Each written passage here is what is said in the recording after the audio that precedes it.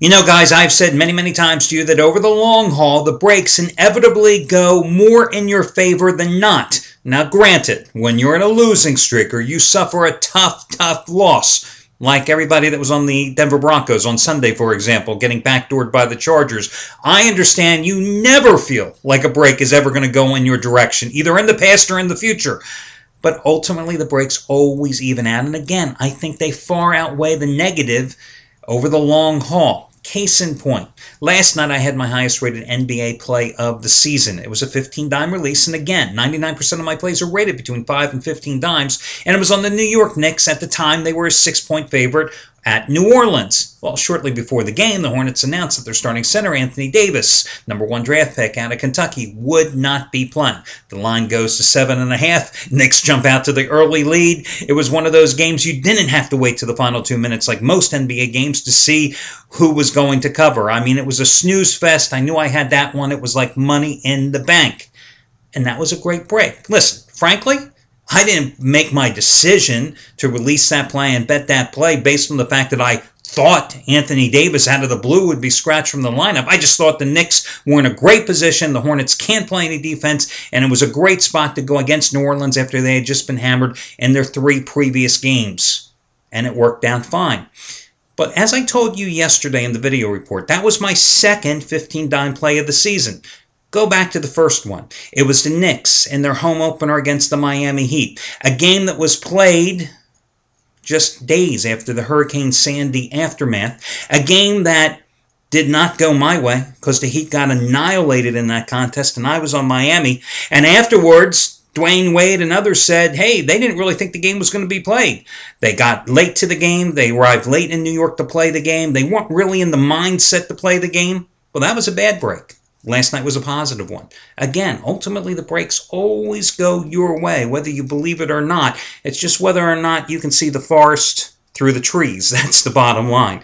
Hi everyone, Al DeMarco here, and this is going to be your Wednesday video report. Money saving discount coupon code coming your way in just a moment. FYI, with those 15-dime NBA releases after the Knicks won by 22, laying the 7.5 last night, now 39, 20, and 3. With those selections over the past 3 years combined. Tonight, another NBA play, only a 5-dimer, not nearly as strong, but still a solid play. A guy who does have a big play tonight happens to be Anthony Red, his one and only 75-dime underdog game of the year selection. Understand, last year, players following NBA advice from A-Red, those $10 bettors won $5,195. His highest rated NBA play so far this season, third biggest of his career, in fact, goes tonight as one and only 75 underdog game of the year.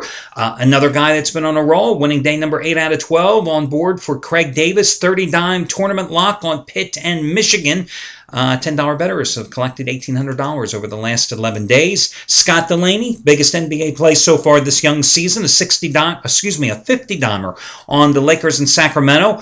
Jeff Benton going for winning day number 16 out of 22 with his 30-dime winner, number 10 out of 12 on the Raptors and Bobcats. He had a 30-dime winner last night on the Knicks, had a 30-dime winner on Friday, Wake Forest against UConn. So he's been on a roll with those plays. And, of course, over the past 7.5 weeks, $10 bettors have won $5,225 following Jeff's advice. Now, mentioned also yesterday, Chuck O'Brien had a 100-dime play, biggest ever in college basketball for him, matches his biggest ever. First 100-dime play in college basketball in the past 2 years. It was a big-time loser on Wisconsin Green Bay. So if I tell you the good, again, I feel obligated. I got to tell you the bad. Let's get to your money-saving discount coupon code before I get to your free pick tonight.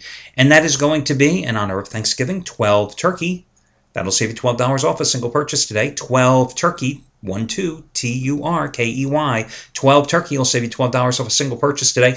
Oh, FYI, for the next 2 days, because of the plethora of NFL and college football action we're going to have mainly, I have all the handicappers here understanding that they've got to be live by 9 o'clock a.m. Eastern Time.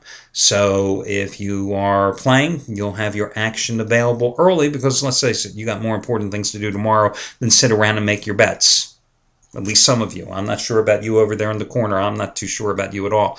Okay, let's get to your free selection here. I came this close to making this my play tonight. But then I found a game that was just a slight bit better. So I'm going to give you the LA Clippers plus the 4 points at Oklahoma City. It was 4.5 earlier today, but it's down to 4. Oklahoma City has won 7 of its last 8 games, and it's averaged 104.3 points on 49.4% shooting during that 8-game stretch. But it's not like the Thunder has been playing a killer schedule. I mean, in that 8-game stretch, they played Toronto. They suck. They played Chicago. Derrick Rose not there. Bulls are average. They played Detroit twice. Hey, always great to play a team that's 2-8 on the season twice, right? They played the Cleveland Cavaliers. Need I say more? They played the New Orleans Hornets. They played Golden State. Their lone loss in that 8-game stretch came against the Memphis Grizzlies, who were in the middle of a 7-game winning streak at that time, and the Grizzlies beat them by 10 points in Memphis. Now, the Clippers come into this game 8-2 so far in the season, 3-0 on the road. They just won Monday night at San Antonio, 92-87, and so far this season, they count among their 8 victims not only the Spurs, but the Heat, the Grizzlies, and the Lakers. A much tougher schedule they have played. The Clippers lead the Western Conference in shooting at 49.2%. They're second in offense, second in defense. They score 101.5 points a game. They give up 92.6 points a game. LA won 3 of the 4 season meetings a year ago. In fact, the final 2 games they took from the Thunder, holding Oklahoma City just 87.5 points on 39.2% shooting in those 2 games. And remember, that was an Oklahoma City team that had James Harden coming off as their 6th Man of the Year candidate, right?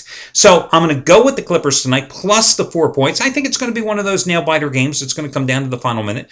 2-3 points one way or another, so I think it's wise to grab the points with the Clippers, who are certainly playing with confidence. That'll do it, guys. Best of luck to you all, and I will talk to you again on Thanksgiving morning.